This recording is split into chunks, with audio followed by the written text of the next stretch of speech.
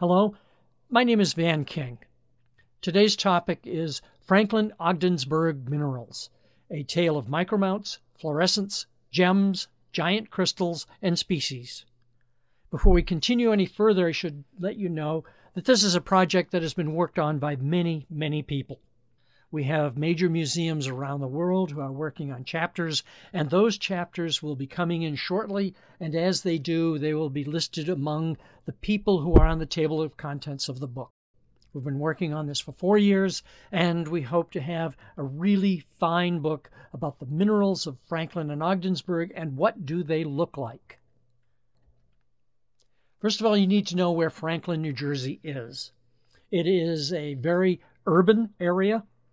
You see a triangular portion of the map in the center, this overhead view. The green water is the Buckwheat Pit and part of the Taylor Pit.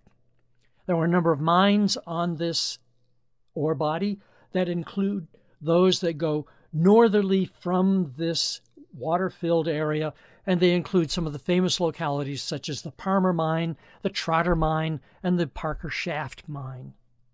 I will call attention to the very top of the photo in the center. There is a straight line which represents the railroad bed, and to the right of it there is a wooded area and a slightly housed-in area that included what is called the mill site. And much of it was recovered in 2006 and brought down to the Franklin Mineral Museum. The Franklin Mineral Museum is located just to the lower left of the green water-filled pit. You can see a white area where there is collecting preserved, and there are 6 million pounds of waiting to be looked at minerals in that reserve, and they have become available recently for mineral collectors. This is the Palmer No. 2 mill. It is a factory that was responsible for processing all of the Franklin ores. It was built in 1898. This is a 1920s era photograph showing the Palmer Shaft head frame in the center of the field of view and all of the processing buildings around it. This is the Buckwheat Pit. The Buckwheat Mine is one of the remaining open pits in the area that you can still find. The right-hand cut that you see in more or less the center is the extension of the ore body to the Taylor Mine. To the left, there is a darkish area that is the extension of the ore body that went up toward the Trotter Shaft and other mines. The ore vein made a U-shaped cross-section between the cut that you can see of the Taylor Mine and of the left-hand Franklin vein. The buckwheat dump is available for mineral collecting during the entire season the mine museum is open. The Franklin Mineral Museum operates this as part of your experience to visit the locality and the mine, and you can see plenty of minerals here available. The chances of finding new minerals to science in this locality are very high, and it is the most mineral-rich locality in the United States. Sterling Hill is the sister locality to Franklin and the mill that was associated with it. This photo is also in about the 1920s. If you look behind the mill, you will see the open pit called the Passaic Mine. It was mostly a manganese-rich locality that produced zinc ore.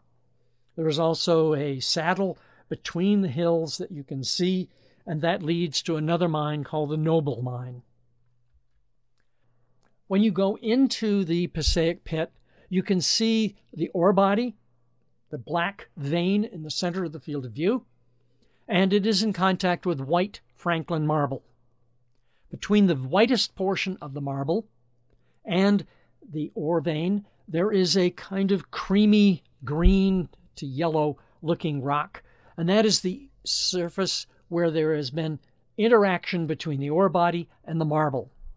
On the left-hand side of the vein, there is yet another reaction zone where very interesting minerals have been found. The interior of the mine is still available for visiting. The Sterling Hill Mining Museum operates tours throughout the year, and this is a view of the 0 level. All of the other levels underground are not available because they have been flooded. It's interesting, you can see you're walking through the ore vein itself. The big black pod in the center is a mass of franklinite. As you go through the mine, you will see fractures that have been stained black. These fractures are famous for mineralization, and in former times when the mine was operating deep down underground, many rare minerals were found along them. Don't try to collect on these veins, by the way. They're barren. They wouldn't like it if you started beating on the walls of the museum. But anyway, this is the kind of occurrence that fracture minerals would have appeared to a miner. So what are the minerals? What's important? The interesting thing is that there are 4 major minerals: rhodonite, franklinite, willemite, and zincite. Rhodonite perhaps is one of the most important, or at least one of the very interesting ones as far as collectors are concerned, because it is a bright pink. This is a fracture surface that is coated with bladed rhodonite crystals. On the lower right portion, there are dusty places where there is botryoidal white datolite. Particularly in the upper central portion, you can see white datolite on top of rhodonite blades. On the lower left portion of the specimen, there is a white crystal of barite intersected by pink rhodonite crystals. Micromounters particularly appreciate rhodonite from this location, and this is an interesting specimen showing the bright pink rhodonites interacting with some colorless willemite crystals, 2 of them very interesting because they have a flat termination, and there is bright yellow axonite, Mn. Note the field of view of this is 1 centimeter. The next mineral that is one of the essential ones that a Franklin mineral collector has to have a good example of is franklinite itself. This is a specimen from the Sterling mine. It's a huge specimen from the École des Mines in Paris, France. The interesting thing is that the bigger the crystal of franklinite, the sharper it looks. If you're after micromounts of franklinite, they're relatively scarce. Note that the crystal below the franklinites is a doubly terminated willemite crystal. This is a close-up of what a fine micromount of franklinite should look like. It has black crystals that are very, very dark, smooth, and shiny. The one crystal that is illuminated well is an etched crystal. Very minute etched faces have captured the light of the incident rays of the lighting equipment, and you can see a almost glowing aspect of this crystal. Move it just slightly, and it'll be absolutely black. It has interesting faces on it. It has not only cube faces with the octahedron, but also the tetrahexahedron. Some of the franklinite from Sterling mine can be cubic. This was one that shows a very pronounced cubic habit, and the front 2 edges, center and to the left, are the tetrahexahedron. The pale pink mineral associated with it is a rare mineral called Hodgkinsonite. The third of the species that you should have a good example in your collection, if you collect Franklin, is zincite. This is some unusual zincite that is yellow. It also shows the flat basal pedion. The frequent crystal shape that people see is shown in the very bottom of the cluster, what has a very sharp, tooth-like pyramidal termination. The specimen also has interesting associates. The white needles to the left are chlorophenicite, and the sparkly crystals in the top left center are Hodgkinsonite. Note also that there's a black franklinite just intersecting the top of this cluster of zinkites. The classic zincite crystal color is from Franklin mine only, not from the Sterling mine. This shows the tooth-like termination I talked about. But notice the intersection with the calcite matrix, it's not a flat termination. It's a very irregular growth. Most of the time you only see these pyramidal terminations and not the flat ones. The best crystal is at the Smithsonian in Washington, D.C. It is a crystal that is 3 centimeters tall. It's very sharp, shows some smooth faces, and has interesting matrix to go along with it. The white in the matrix is Sussexite, and the orange-brown is Fridolite. Note the marker shows how large the crystal is, 1 inch on the left, 1 centimeter on the right. This is a Rock Courier photograph, and he made this image many, many years ago. Willemite, the fourth of the species that you have to have a good example of. And it turns out that sharp crystals are fairly scarce. This is an interesting, slightly larger than thumbnail cluster of Willemites. It's the variety Trustite, the manganese-rich red-brown crystals. And you can see the hexagonal prism and various rhombohedral face combinations on the terminations. The queen of the Willemite crystals are the so-called rice grain textured specimens. These little green crystals on top of druzy andradite garnet formed on a fracture on ore. You can see the ore consists of a green Willemite and black Franklinite. The specimen shows transparent Willemites. It is attached to gray-blue tephra-white, and there is a lot of andradite garnet, the olive-brown crystals in the matrix. If you look at the transparent crystal that is dominant to the right, you see the striations that move around the side of the crystal, and you can see them through the backside. Absolutely transparent mineral. Willemite has many, many faces. It can be white, as in this example. They all fluoresce in shortwave and longwave ultraviolet to different extents. The crystals here that are white are also very striated, have a satiny appearance to them, and they are with matrix of purple tephra-white and greenish-brown andradite garnet.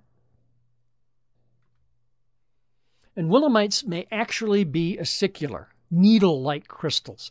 These are shooting through a crystal of colloquite, red-brown in color, and it is from the Sterling mine. But you can find both of these kinds of Willemites either at Franklin or Sterling. The black crystals that are on the Willemites are the rare mineral heterolite. Willemite can make gems. This is a beautiful combination of rough crystal and a faceted gem. They are in the same size proportion. The gem itself is 6 millimeters in diameter.